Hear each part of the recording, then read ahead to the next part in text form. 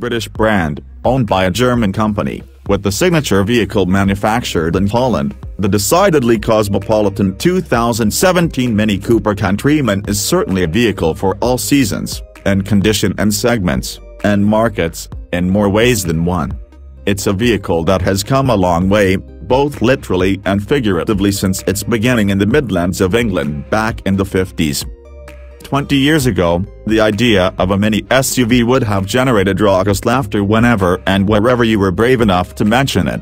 Now, especially with the rampant success of the small SUV segment around the world, the concept isn't just embraced, it's expected. With that in mind, Car Advice was invited to sample the all-new 2017 Mini Countryman, bigger, and supposedly better than ever. 6 years after the launch of the original Countryman, Mini has sold more than 550,000 around the world. So much for the skepticism then.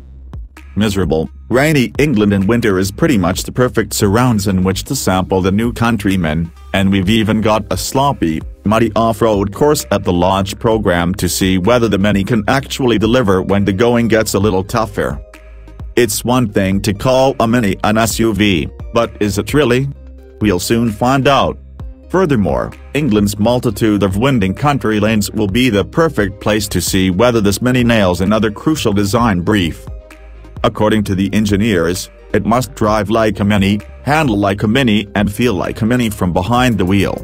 That's one promise to deliver on with a 3-door hatch, but quite something else from a 5-door SUV.